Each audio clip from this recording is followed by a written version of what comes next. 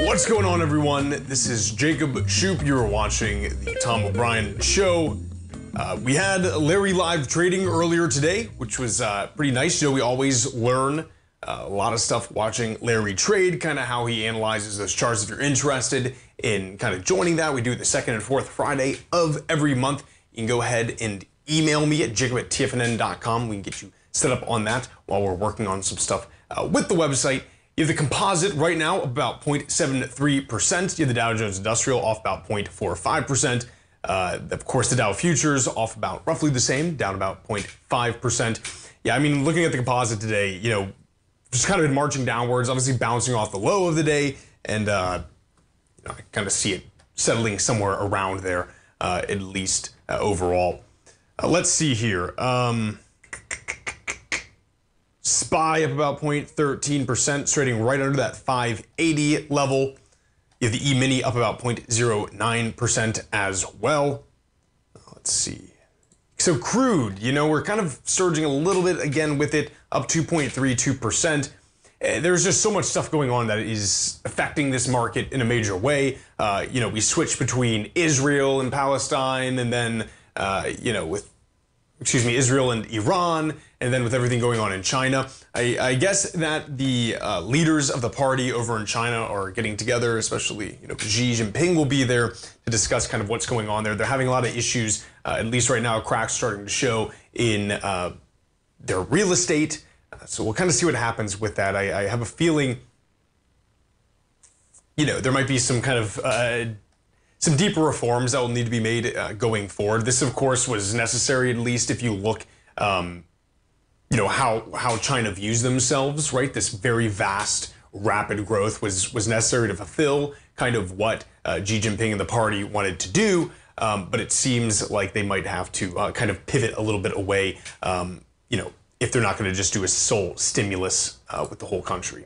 You have the gold contract up about 0.16%. Still trading under its high of 2,757, right now at 2,753. You have silver about sideways right now at 33.78. Copper up about 0.39%. The bonds kind of going down in price right now. Celsius, we have earnings coming in on Celsius November 5th. I have no position right now in Celsius, and I really don't want to take one. Even before earnings. It seems like there's some pretty irregular call action around 31.50 for the end of November. Just kind of interesting. A lot of times can be seen as a bullish signal, you know, definitely when you're making lows here and not able to get off them. We'll kind of see what happens with it.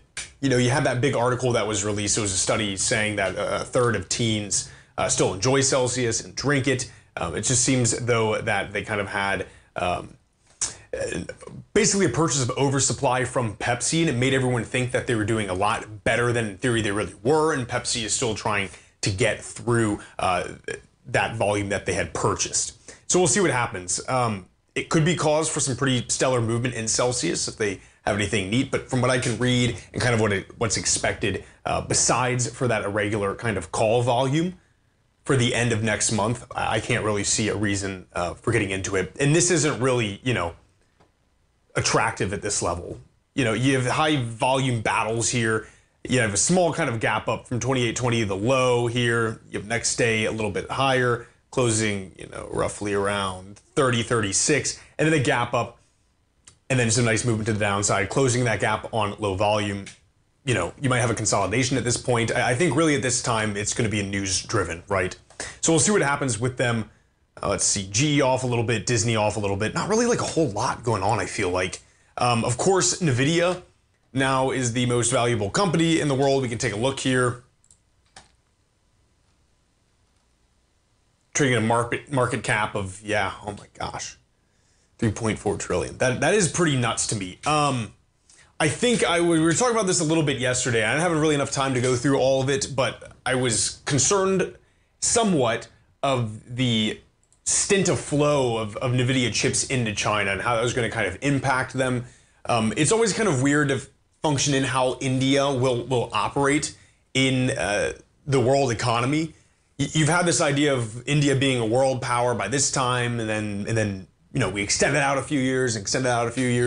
I do think India has the potential to really become a massive manufacturing powerhouse in the event we go on with China and maybe we don't want to do so much business with them, or the rest of the people become more middle class, become more educated. They don't want to do these kind of long factory work things. India still has the potential, quite a large workforce. Of course, Vietnam is getting some of that as well.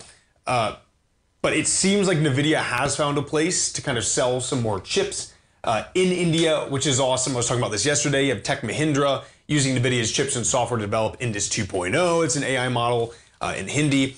Infrastructure providers Tata Communications and Yoda Data Services also plan to buy and use tens of thousands of H100 chips by the end of the year. So that's nice. They can still profit on other countries, namely in the West, buying Blackwell, and still be able to sell quite a few of their H100 chips that they're able to pump out quite well. Let's see here. Yeah, so other technology services, especially Wipro, have been using NVIDIA software to develop custom AI applications for corporate clients. Wipro trained 225,000 employees on AI platforms from NVIDIA. That's huge. And again, I think this is an argument I make too, namely with Palantir, which we have earnings coming out for them as well. But when you train so many people on these kind of systems, it is hugely positive for those companies. It costs so much money to get people off that kind of stuff, train them onto new things. And India does benefit from a lot of forward thinkers who are willing to, especially like in the tech realm, who are willing to take, I would say, greater risks than other people. But I would say too that this is such a vast investment that I think NVIDIA has a really nice market that's budding in India, especially as that country develops more and more and more. And they absolutely have been players recently on a global scale, which is kind of nice. As well, TSMC, which I'm starting to like this even more, right? It seems like they're really just destroying all of their kind of barriers that they have. Let's see what they're trading up today. Yep, 2.94%. We'll talk about them, but their yields in Arizona are unreal for making sure that the chips come out functional. It's a 4% gain, which is nuts. We'll talk a little bit more about that when we get back and go over some other stuff.